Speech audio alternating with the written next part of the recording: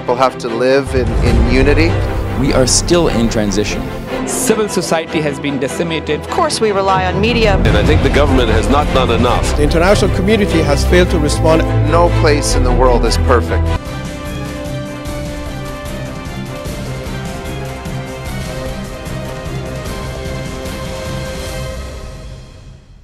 Hello viewers, welcome to Newsweek South Asia, a program that talks about breeding of terrorism and its impact on the South Asian nations. Let's begin with the headlines first. Terrorists kill municipal councillor in South Kashmir's Pulwama district. Hizbul Mujahideen's plot to target people based on religion exposed. And Pakistan's human rights records require urgent global attention. After the abrogation of Article 370 in August 2019, incidents of violence have reduced significantly in Jammu and Kashmir. Now, New Delhi is working in the valley to implement its vision for development, enhance governance and socio-economic justice for disadvantaged sections of the population. But this strengthening of democratic machinery in the region has become a thorn in the eye of Pakistani establishment.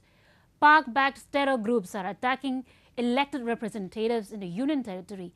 Recently, terrorists killed a municipal councillor in Pulwama district when he was not accompanied by his security personnel. A report. Rakesh Pandita, a municipal councillor and a Kashmiri Pandit, was recently shot dead by terrorists in the Tral belt of South Kashmir's Pulwama district. The three unidentified terrorists opened fire on the councillor, killing him on the spot. Rakesh Pandita was the chairman of the Tral Municipal Committee and was staying at a government accommodation under security in the Srinagar due to militant threat. However, he had left his security officials behind on his visit to Tral, a militant stronghold and his hometown. As per reports, Pakistani terror group Lashkar-e-Taiba's front organizations have claimed responsibility for the killing of Pandita.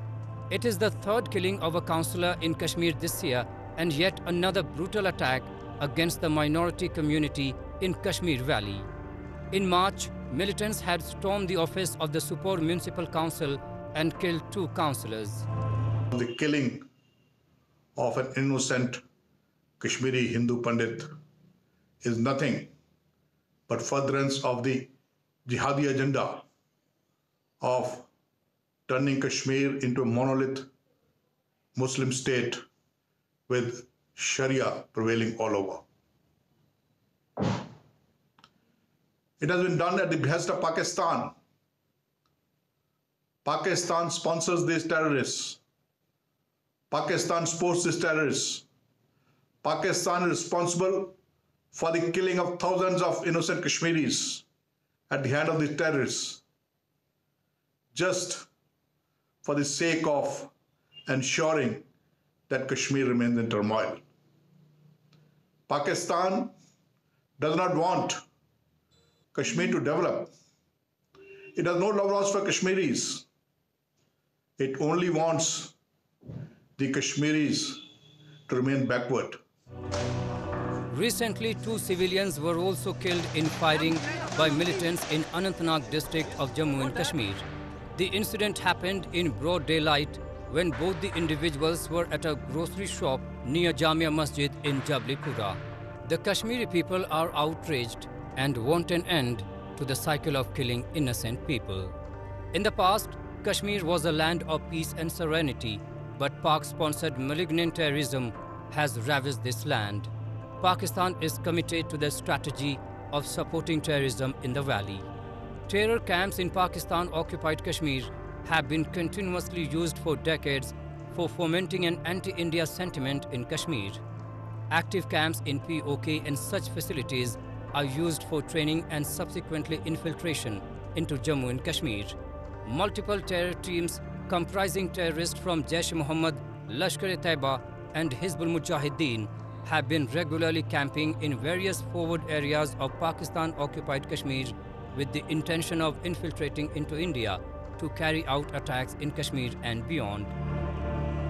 Pakistan, though, remains in a constant mode of denial. But the fact is that numerous training camps are running in Pak-occupied Jammu and Kashmir. Despite the ceasefire and the LOC, Pakistan has not given up its support for terrorism. It continues to train terrorists. Yesterday's act in Kashmir, in Taral, will force India to take action against these terrorists. And one option to India is to hit at these training camps inside POJK. Pakistan has always denied the existence of militant training camps in POK. India is faced with no other option but to cut through the chase and eliminate terror camps in Pakistan by its own ways and strategies. Hence, Pakistan should immediately dismantle terrorist camps operating from its soil and territories under its control.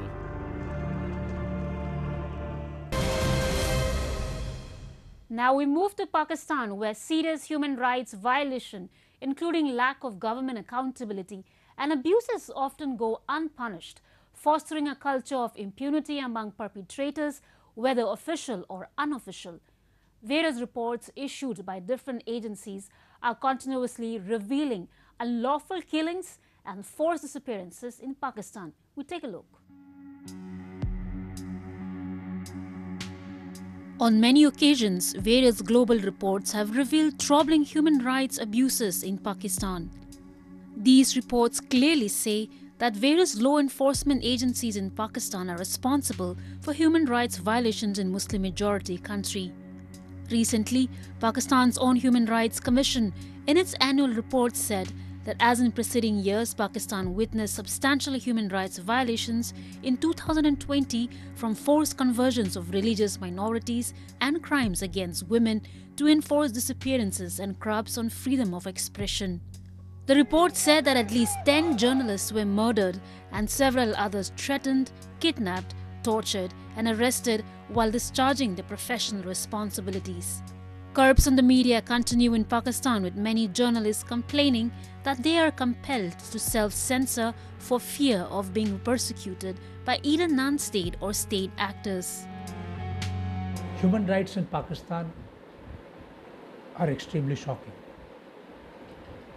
Minorities have no rights in the country, and it's not only the religious minorities, the Hindus or the Sikhs, it is also the ethnic minorities which are discriminated very heavily. Pashtuns have launched a major movement seeking their rights as the military trampled on their grounds for the last many years. The tribals have been denied all rights of engagement. In Balochistan, again, the story is the same. In fact, there are increasing concerns in other provinces of Pakistan, such as Sindh, and we find no improvement so far. The concept of human rights simply does not exist in Pakistan because the country is ruled by a brutal army that does not believe in human rights, civil liberties and rights for the common people. Balochistan is the cauldron of the worst human rights violations in Pakistan. The Pakistani forces see coronavirus conditions as being more suitable to whisk away people in Balochistan. Almost every family in Balochistan has at least one member missing, including females and children. And families of persons who have disappeared continue to struggle for their voices to be heard. Meanwhile, armed sectarian groups including Lashkar-e-Jhangvi, Tehrik-e-Taliban Pakistan and others designated as terrorist organizations by the US and other governments continue to stage attacks targeting Shia Muslims, including the predominantly Shia Hazara community. In Pakistan, the fundamental rights of minority communities are frequently violated, with a major cause being blasphemy accusations and the violence that surrounds these allegations. Discriminatory laws in Pakistan and their implementation has been a very, very great concern for the global community. Recently, the European Parliament also passed a resolution in this respect. The blasphemy law in particular has been used and abused, not just by the state, but by various other non-state entities to discriminate against not even minorities, but also against their own people. One of the important cases is that of Salman Taseer, who was the governor of Punjab, when one of his bodyguards killed him, shot him dead, just because he was a proponent against blasphemy.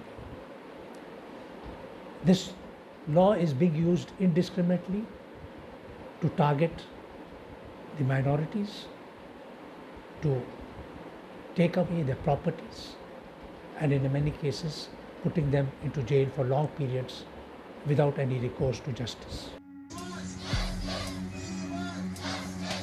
Pakistan is among the most dangerous countries for minorities. Political and human rights activists have time and again urged the UN Human Rights Council to protect the rights of people. These activists are therefore being targeted and charged under draconian laws. There is a constant sense of fear and threat in Pakistan which require urgent global attention. Freedom is under fire everywhere in Pakistan. Exactly 3 decades after Kashmiri Pandits were forced to abandon their hearts and homes in the valley, a similar kind of sinister terror plot was hatched by Pakistan-sponsored Hizbul Mujahideen to trigger migration of Hindus from Kishtwar area.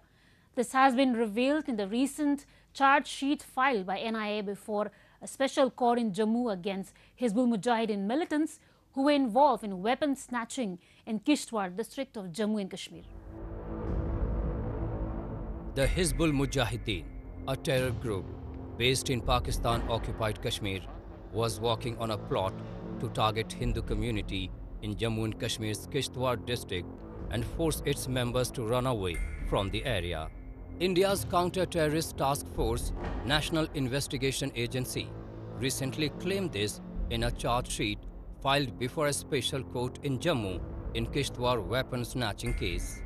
On March 3, 2019, 2 Hizbul terrorists barged into the rented residence of Head Constable Dalip Singh, the escort in charge of the then Deputy Commissioner of Kishtwar, and snatched his service rifle and AK-47.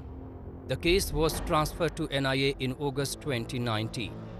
During the course of the investigation, it was found that the incident case was one of the several acts of terror committed by Hizbul Mujahideen during the years 2018 to 2019 in Kishtwar. The charge sheet read that by carrying out activities like looting of arms and ammunition or targeting prominent and influential Hindus in the area, Hizbul was executing the larger conspiracy to create terror amongst the community in order to force them to run away from the area. Hizbul Mujahideen is the militant group which advocates of merger of Jammu and Kashmir with Pakistan, and that is its aim. And it is the militant group, some say, and it is a fact, that it is the armed wing of Jamaat-e-Islamiyya. And this group is now trying to recreate terror in the upper reaches of Kishtwar and Bhadarwah. As you know, that after the all-out operations of the armed forces and security forces in Kashmir, North, East, West Kashmir has already been cleared of militancy. It's only some South Kashmir. And now, these people from there are coming down to Kishtwar region. And they are the ones who are trying to now create a reign of terror over there so that militancy is revived in those upper reaches. 3 Hizbul terrorists, Osama bin Javed, Harun Abbaswani and Zahid Hussain, who carried out the killing of prominent Hindus in Kishtwar, were killed in encounters with security forces at different places in the years 2019 and 2020. The other 3 Hizbul terrorists against whom charge sheet is filed were found to be helping Hizbul outfit by providing logistic support and organizing safe shelter and hideouts for the Hizbul cadre involved in the multiple terror-related incidents. The Hizbul group may be lying low, but the militants are providing intelligence to other terrorist organizations such as Lashkar-e-Taiba and Jaish-e-Mohammed and shadow outfits like the Resistance Front to manage successful attacks. once drawing mostly its recruits from the socio-religious Jamaat-e-Islami, the Hizbul now attempts to recruit local people coming from all walks of life, students, salaried employees and traders. Acting on the instructions of Pakistani establishment, Hizbul Mujahideen has been instrumental in carrying out anti-India propaganda and terror activities in Jammu and Kashmir. The operation all out by the security forces against these militants in Kashmir Valley, Hizbul Mujahideen changed its tactics of recruitment. Rather than recruiting only Jamaat-e-Islamiya people, they started targeting the youth, students, educated people, traders and everyone. One, they gave them the Wahhabi ideology of Islam and how once Kashmir is liberated from the Hindus and the Indian government, it would become a panacea for all the Islamists over there. Second was that they said, as Pakistan was made, keeping Islam as the unifying factor, Kashmir also should be there. And this finds some sympathy with some people there, which has resulted in some of them joining these ranks. Although Hizbul Mujahideen has been designated as a terrorist group by many countries across the world, it remains a lawfully operating organization in Pakistan. Moreover, Pakistan is trying to portray that there has been indigenous reaction in Kashmir due to removal of Article 370. Hence, it is promoting dummy outfits like the resistance force. To defend itself against nefarious state and non-state actors from across the border, India has decided to strike back decisively, and Indian armed forces will keep giving befitting reply to Pakistan until it stops terrorism. The air of deep uncertainty that has for so long dominated Afghanistan does not seem to disappear soon. Afghanistan is witnessing a constant surge in the violence with no clear end in sight for a war. Recently, 2 bombs exploded in quick succession in separate locations over Kabul city, killing at least 10 people and wounding a dozen others. We have reports. At least 10 civilians lost their lives in back-to-back explosions in Afghanistan's capital Kabul, while other parts of the country suffered a power outage after electricity towers were blown up in a separate incident. The first bomb exploded in southwestern Kabul near the residence of Mohammad Mohakik, an advisor to President Ashraf Ghani, killing at least 6 people. A second blast took place just hours after the first explosion and it targeted the bus in the Sar-e-Kares of Kabul city. The 2 bombings happened in the mostly ethnic Hazara area of the capital. Both blasts were conducted using sticky bombs, a standard device deployed in most strikes across Kabul. Moreover, a car bomb blast in Jalalabad city targeting a military convoy also killed at least 2 Afghan civilians and wounded 10 others. If you look at the kind of tactics that is going on, previously it was targeted. You were targeting journalists, you were targeting political figureheads who you knew were antagonistic towards the Taliban. If you now look at the blasts, there is not just a sectarian component, but there is a general random component. What they want to do is to cow down the people of any area where they fear resistance, so that when the Taliban finally attack, there is nobody left to oppose the Taliban. The attacks come as the United States wraps up its longest war by withdrawing the last of its troops along with allied NATO forces from Afghanistan. The last soldiers are scheduled to be gone by September, generating fears of increased chaos in a country already deeply insecure. Over the past month, several provinces across the country saw fierce fighting between the Afghan security forces and the Taliban. Given the persistent terrorist threats in Afghanistan, there are serious questions about the US administration's decisions. Recently, lawmakers of both the parties in US expressed concerns over the future of Afghanistan. Those concerns have been stoked by a deadlock in the US-backed peace talks, while the Taliban have intensified attacks on government forces after a missed deadline for the US troop departure. The issue of trust never existed. You had one party, the United States, which wanted to exit. So they wanted to hold talks. They wanted to tell the world that this is an orderly withdrawal. The Taliban and the Pakistanis seized upon that particular desire. So on the face of it, they kept on talking, but at the ground level, they did everything to spread fear into the minds of the people.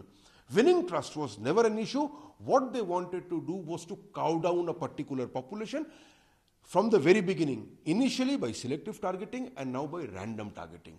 And I think this is not going to end well. We will see more of these attacks taking place. The US National Intelligence Council report recently released an assessment that the Taliban would roll back much of the progress made in Afghan women's rights if the Islamist extremists regain national power. Hence, observers say that the new US administration should carry on an honest review of the entire peace process and push the Taliban to make concessions. The talks are crucial to find a lasting solution to the Afghan conflict. But it should not be on the Taliban's terms, which could wipe away whatever little progress Afghanistan has made in last several years.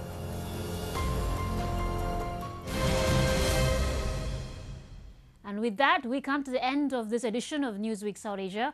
We will be back next week with more news, views and analysis from the subcontinent. Meanwhile, do keep writing to us at nwsa@anin.com. This is Karim Zimek signing off on behalf of the entire production team of Newsweek South Asia. Goodbye and take care.